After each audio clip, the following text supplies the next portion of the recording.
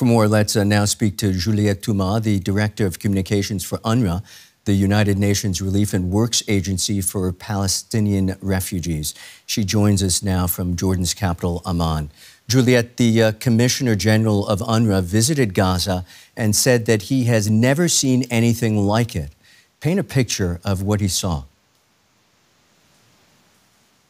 Yes, he did say that it was a very, very sad day for him. One of the saddest in his humanitarian service, and he's been doing that sort of work for nearly 30 years now. He was very sad to see the people of Gaza, the Palestinian community in Gaza, so stripped of the dignity. All they were asking for was a sip of water and a piece of bread. It is safe to say that we've never ever seen Gaza in such a desperate situation as we have a few days ago, as more than 1 million people have been forced to flee their homes, our own staff included, our own resources stretched to the limits of the limits. It's unprecedented. Israel says it has essentially besieged Gaza City. How many people do you estimate are still in the city, and what are they facing? The siege is across the Gaza Strip, not only Gaza City. The whole Gaza Strip from north to south is under siege, which means that very, very, very little aid and assistance is coming in, and including those trucks that are a drop in the ocean that really do not correspond at all to the overwhelming needs of the people. It is very, very hard for people to get out of Gaza.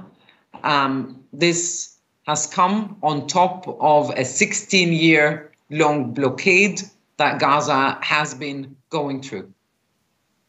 U.S. Secretary of State Blinken is in Israel to press for humanitarian pauses in Gaza.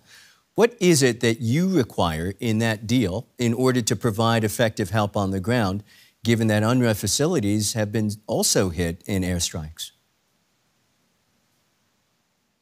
UNRWA has been calling for many long weeks now for a humanitarian ceasefire. This is long overdue.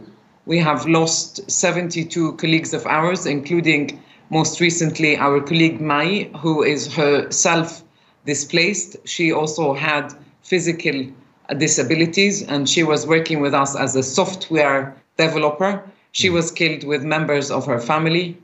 We are calling for a humanitarian ceasefire once again.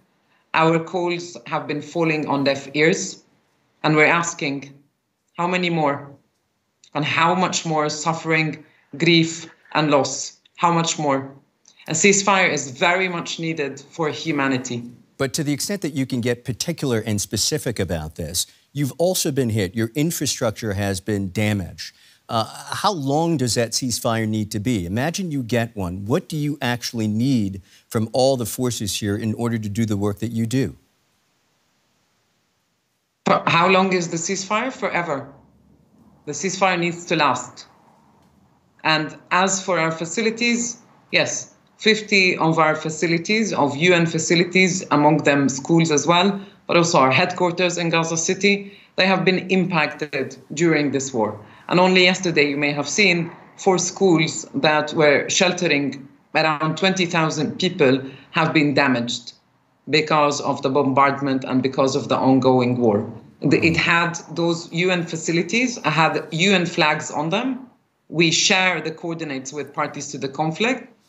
And there were people who were killed, including children, who were seeking shelter and safety in UN facilities.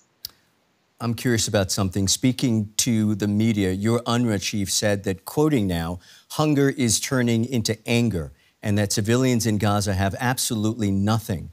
Are people already starving in Gaza? They're certainly getting hungry, sir. They're certainly getting hungry. The markets are emptying up. Our own supplies are running out. the trickle of aid that has been coming into Gaza since the 21st of October is by far not enough. We have been giving wheat flour to bakeries, but also the bakeries are running out of cooking gas and they're running out of fuel.